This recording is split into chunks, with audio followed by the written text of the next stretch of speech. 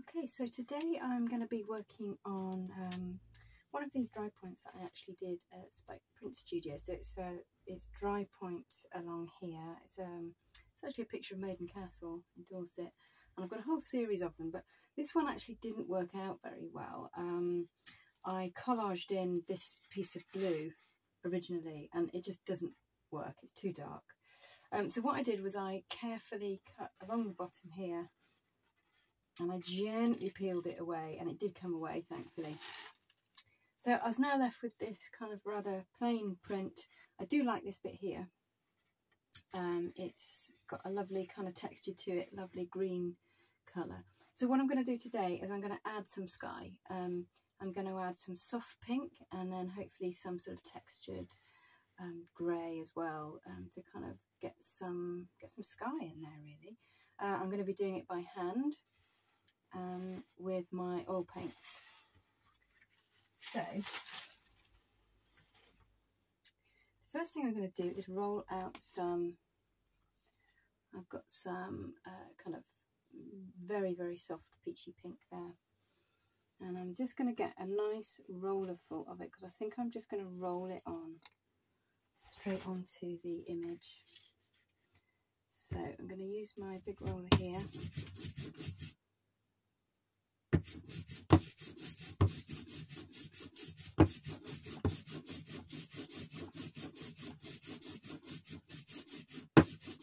So I'm rolling and picking up, rolling, picking up, rolling, picking up, and I'm starting to get a nice even colour on my roller. So I'm going to now try and put that onto my print. So this is just plain etching paper now. There might still be a little bit of rice glue on it, so we will see if the colour goes on, all right?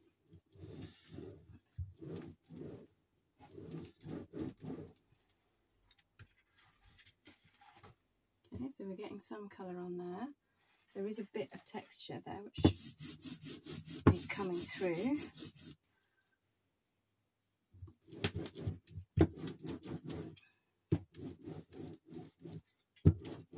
So I'm trying to get a nice even colour, even-ish anyway. So the next thing I'm going to do is roll out some, this is a sort of almost a greeny yellowy grey, and it's not that dark, so we'll see if it works, but I'm going to give it a go. I'm going to roll some out here quite thickly, because I'm going to try to be hand printing straight onto etching paper, which will need a fair amount of ink. It's not like trying to hand print with really thin paper like tissue, which I often do.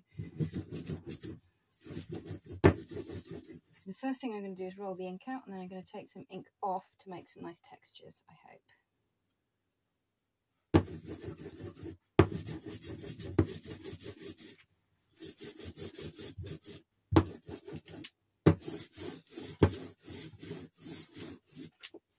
I'm just roughly figuring out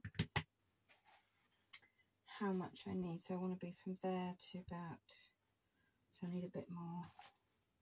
So I just tend to do this by eye.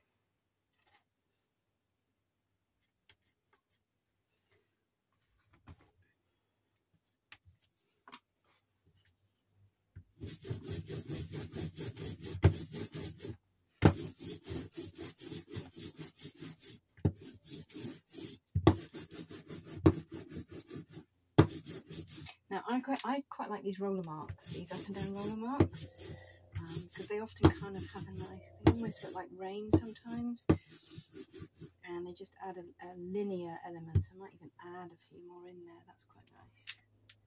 Yeah, I like that. So now I'm actually going to take some kitchen towel, I think, this time. You could just use a rag, anything you've got to hand, really. I'm going to take some of that off, although I actually really kind of like these roller marks here. I love this mark here and here, so I think I'm just going to take a really small amount off, actually, just to kind of get a sort of softness to it. And I think what I'm going to do is actually take it off the edge here, so we get a nice soft edge, and hopefully that pink will show through.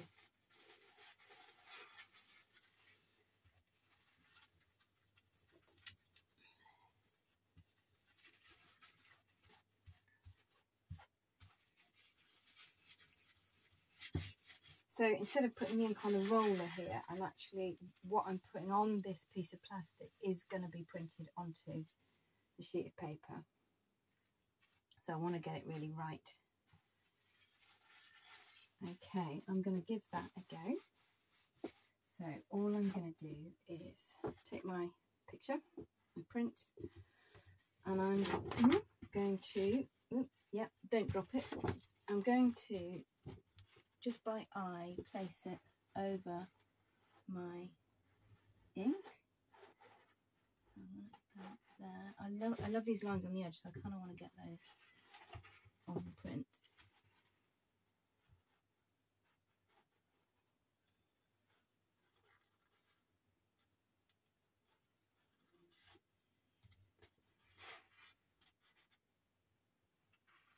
Okay, just check a little bit.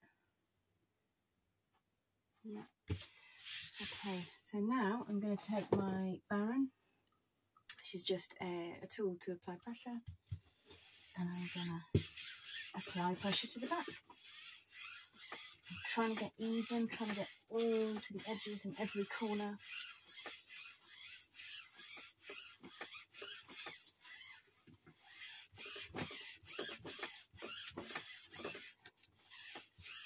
And you do have to hold it steady with the other hand because it can slip.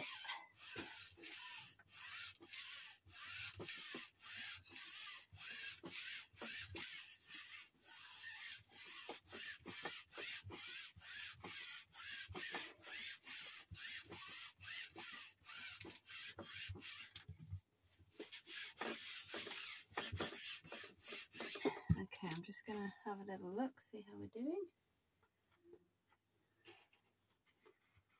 Okay, got some lovely textures going on there. Unexpected.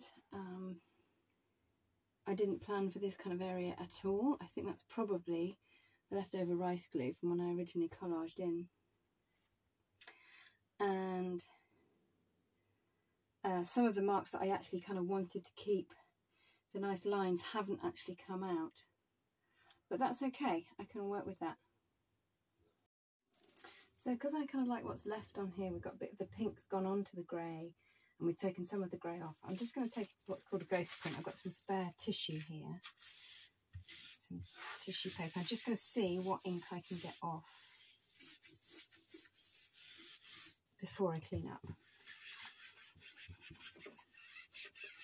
Because sometimes these are great for collage papers, sometimes they start a whole new print just on their own. And sometimes they don't work out. Okay. Just going to show you. So that is actually a really nicely textured little bit of tissue now. So I can use that for collaging. I think I'll probably do that.